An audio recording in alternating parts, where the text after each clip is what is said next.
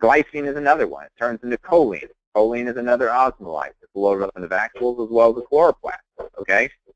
Choline is also converted to glycine betaine, and this is, again, a lot of science, but at the end of the day, your takeaway message here is that glycine will also load up into the vacuole as a metabolite. It will also load up in the chloroplast, which will, at the end of the day, prolong the life of your chloroplast, okay? Especially in your high salt, low temperature environment, maintaining function in chloroplast is really important, okay? Plants cycle through chloroplast continuously anyway. So if we can take the life cycle, and this is all theoretical, let's just say we take the life cycle of a chloroplast from 1 day and turn it into a 1 day and a half, right? And so now what you have is the plant, instead of having to replace that chloroplast as frequently, it can divert its energy doing other things. Okay? Proline, we talked about that. How does proline work, okay? Proline is actually the only cyclic amino acid, meaning that's a circle, all right? And think of it in this analogy. If you have a sack and you fill it up with bricks, and then you fill it up with water, and if you pour that water out, your sack begins to shrink. It can only shrink as much as those bricks, the physical structure of those bricks, allow it to do. And that's how proline works. As the vacuole starts to come under pressure because your salt levels are building outside of your soil and your water starts to leave, the proline that's in there will maintain that shape and act as that brick inside your vacuole and allow it to only shrink to a certain point.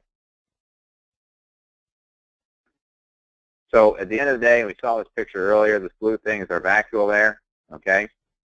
You know, we're talking about how do we keep that water in that vacuole, right? With osmolytes, okay?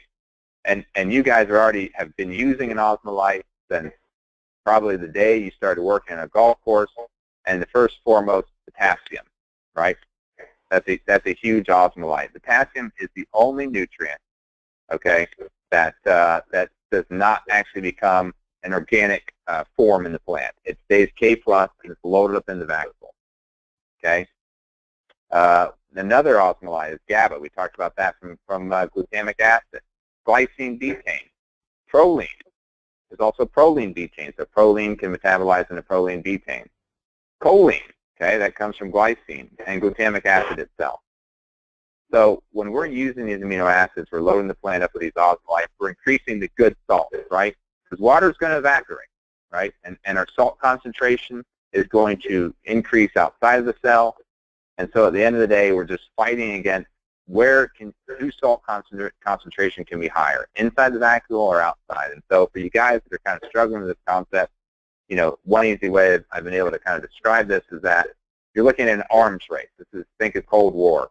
We've got to build our good salts inside our vacuole to keep that water and that concentration there higher than our outside salt concentration, right? And when you do that, and you do that with amino acids, you can even take the extreme where you're irrigating with salt water, and your turf is still able to function and survive because that water is staying in that vacuole. Your cells are not shrinking and not dying.